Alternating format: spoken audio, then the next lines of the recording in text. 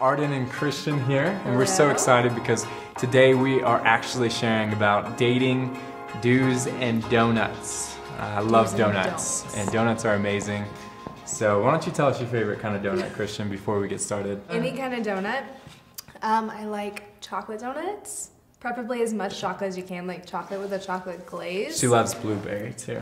I do. One. I love blueberry. Well, see, the thing you should get in dating is by the end of it, you should know what kind of donuts they like. See, fun fact is actually on our first date, I brought Christian a donut. And then two donuts, yes. I remember, it was two donuts. I picked her up, and it was the very first time I met her, and I brought her a donut, and that's when she knew that I was her husband. So that's how you do the first do, is you bring someone a donut. But no, just kidding, we're actually talking about do's and don'ts. You know, we're definitely not experts, but we have some little things that we felt like as we went through the process. So we actually, I met Christian on, I'd say through a mutual friend. That mutual friend was Instagram. And we got connected through there, and I told her, I was very upfront, you know, I sent her a message and I said, you know, hey, I'd love to take you out, and I actually got her number. I told her I'm not gonna text you, I'm not gonna continue to keep messaging you, I'll only call you from here to the point of our date so that you know it's not like this, we're building up this artificial relationship in the beginning over direct messages or text messages. And then we went on our first date, and it ended up being like an 8-hour date. And then we ended up only dating for about 3 months and got engaged. And then we were married like 5 months later? 4.5, yeah. 4.5 months later. And so we went through that process very fast. And the reason why is because we did a lot of things, honestly, very intentional. And so I'll say as a disclaimer, I think a lot of people think, I don't know how to date, so I'm gonna be awful at it. I've always been awful at it, that's just how it is. I don't think I did dating perfectly, and I don't know, neither one of us did, but I think kind of the revelation you had in dating and kind of leading us into that really built the foundation that we have. Yeah. And it allowed us to speed past a lot of the things that take time and kind of eliminate a lot of the things that lengthen a dating period where you have all these questions and this miscommunication. So within the first, one of the first phone calls after we went on a date, I kind of called her and I told her, hey, this is my intentions. I said, I'm wanting to continue to keep going on dates with the full intent to marriage. And I said, and I didn't want to make it seem like this big massive thing, but I was like, you know, things could change, obviously. I said, we're still getting to know each other, but this is my intention. I'm not dating you just to date you. I'm dating you with there being an end goal in mind. Yeah, and not with the pretense of, okay, I'm dating you, like there is this pressure to get married, but it was like, okay, we're either going to get to know each other and become good friends out of this, or we're gonna get married. There's not gonna be the dating for 10 years and we're an item. There's not gonna be the back and forth and it's a nasty breakup at the end. It's this process of getting to know someone, which is really what dating is all about, is finding out, going on dates to get to know someone, not to get the butterflies, not to sweep someone off their feet. I mean, I was a little swept off my feet. First time I was with him, I mean, how can I not be? But it was really intentional of getting to know each other. And I think if we would have not continued to keep dating, we would still be friends today. Yeah, very much so. Well, because we did it well. You know, there was times, I think, you know, for guys, oftentimes when you're not feeling, and Christian, you can speak to this, but when you're not feeling like, if I did go on a date, I was very intentional. If I had ever taken a girl out on a date, even if it was something as simple as coffee, that I'd always have a follow-up phone call. That there would be a phone call where I'm not just gonna be like, yeah, we went on a date, and then I'm just gonna ghost that person for the next like 6 months, and then maybe we'll reconnect as friends. No, I would always have a very intentional follow-up phone call and be like, hey, honestly, this is where my thoughts are, this is kind of where I'm at. I don't see this, you know, I love just getting to know you a little bit better, and I'd always take that awkward conversation, force myself to have that awkward conversation, so it didn't leave this open end. And so let me ask you this, Christian, because a lot of people have like these checklists, and you know, hey, their hair has to be this color, they gotta be this height, all this stuff. What would you say would be a do and a don't around that? So I think there is an importance of a checklist, but sometimes we keep it at a superficial level. So there is, I know at least for me, in the months before I met Arden, those were a few months that I was really intentional of figuring out what God had for me, figuring out what was important in that checklist and what was kind of superficial. I mean, tall, dark, and handsome, and athletic was on my list, but that's not the things that I was actually searching for when it came to the time that I met Arden. But a spiritual leader, someone that would communicate with me, someone that would honor me, someone that would honor me in all senses of like purity, my time. And I think that's so great what you said of that gentlemanness of not making a girl wonder, or even a guy wonder on the opposite side, because dating should be very clear. I think today we kind of idolize the chase or playing hard to get, but that is so a complete opposite of what dating is actually supposed to be. But for me, back to the checklist, I knew whenever we were on our first date that there was things I was just getting to know you with, but the whole time I was thinking, okay, is he going to be someone that I would look for as a husband one day? And if not, there's no point in wasting my time. Yeah, she like grilled me. We had a follow-up phone call after our first date the next night, and she grilled me with all these questions, like hard asked questions that were ask questions that were very telling in that situation. So she was doing exactly that. Yeah. And I think I had been at a point of dating where I had kind of beaten around some things and honestly confused myself and others just in the process. So when I got to that point, I told God, I was like, I'm not going to actually date someone until it's my husband. So I knew in that point I didn't want to waste any time. So for my own sake of where my heart lied, or even my time, because I didn't want to waste time anymore. So I knew I had to ask those questions and see what I was getting into, because honestly, why would you not go into a relationship or a situation knowing what you're getting into? This idea of having fun, just seeing where it's going, keeping it casual. I think dating should be way more than that. It should be way more purposeful so that you can enter into the courtship season well. I think in the church world, we make such a big deal of dating. Like, someone finds out you went on a date with someone, it's like, oh, when's the wedding happen? And so I think for us is we have to, a big shift in my mind was, okay, I need to be intentional but casual about dating.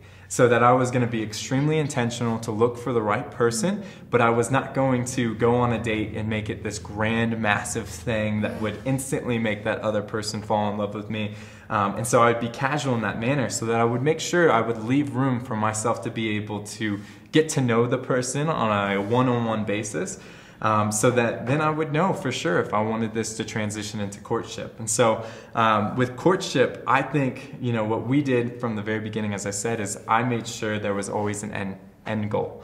And courtship is never something that is supposed to be stationary. It's not supposed to be, you enter into courtship and then 4 years later you're still trying to figure out what's going on. Courtship is, hey, we are going to move from A to Z, and we're going to have the necessary conversations in order to do that. And so we talked right away, we talked about family, we talked about family, we talked about location, calling, and what else? We talked about just dreams. I mean, I continue to keep pressuring her on what has God placed inside of you. I remember, I think that was like a 3 phone call conversation where it just kept trying to draw it out. And so we had these conversations, and we actually went through this book together called Single, Dating, Engaged, Married. And it was an amazing book because we walked through each step as we went through those steps together. And so we walked through, we both were kind of read through the single period, and then we walked through the dating period. As we read that book together, we'd read about a chapter of it, I think it was. We'd read a chapter every single week, and then we'd have a phone call. And we'd ask each other these questions that were within that book that would help us identify, really, it was like accelerating the process, help us identify, hey, this is where this person is and this is where he is at, and make sure that we're on the same page. And so that's what made it so it was such a quick process. And we're not saying that, when you go into dating, that has to be a quick process. We know that everyone is different. Some people, they might date, they might date for 3 years. That's amazing. But for us, that was what we ended up doing, and it was such a good process. And I would encourage you, even if you do date for 3 years, that just making sure it's always that courtship, that it is always moving from A to Z, that throughout it, there's not the unknowns as you talked about. There's a clear expectation, and maybe there's something like there might be school or something that is prohibiting you from getting married at the time. But throughout that all, you keep communication very clear and make sure that you guys are on the same page. When you get into the courtship season, because I think courtship dips into the tail end of kind of dating and into the beginning of engagement. And in that season, what I think is very important to do is you've evaluated this person, you know what they're about, and you know truly who they are. But I know for me, whenever I was wondering, okay, is he really the one? I had You never wondered that. You knew that. Right, Okay. right. But I had to really step back and think, okay, is this someone that, apart from me being emotionally attached to them, would I think so highly of them? Like, would I even just regard them as an amazing individual? Would I, want them to be my family? Would I want them to be in my life? Aside from anything I'm feeling, because emotions and people just even saying like, oh, he's a great guy, and the butterflies can really kind of thwart our image. And it could be in that engagement season when things get rough, because in engagement season, there's a lot of stress. You have to have just that validity that you know that this person is the person that you were choosing, and that you are always going to be content with that choice because you know who they are and who God created them to be. Yeah, and I want to bring in the kind of spiritual side of it, because something that we did do is kind of after first couple phone calls, I asked Christian, I said, can we, honestly, I knew pretty early that she was going to be my wife, but I knew that there was going to be things and thoughts and all this stuff that would come up against it. And so what I wanted to do from the very beginning, rather than waiting until, we're engaged or married, is I wanted to bring God into it. And, I wanted to begin to start praying around our marriage. And so I asked her right from the beginning, can we pray every single time we were on the phone? Can we just pray together? And it wasn't something like this. Long distance. Yeah, we were doing long distance. And it wasn't just something, that we'd be praying like, oh, I pray that you would bless our family. Like, we didn't make it super like, man, this is like praying when you're married type stuff. We just prayed that God would bring out the right intentions in both of us, that God would help keep us pure throughout this process, that God would be so involved in our conversations that even if something did not happen, if this did not end up, that God would still make something good from it. And we just brought God into the entirety of the relationship from the get-go. And I think that brought, because there was a lot of things that really came up that caused, our engagement season, our dating season to be quite stressful at times. Us being so far apart, it was hard.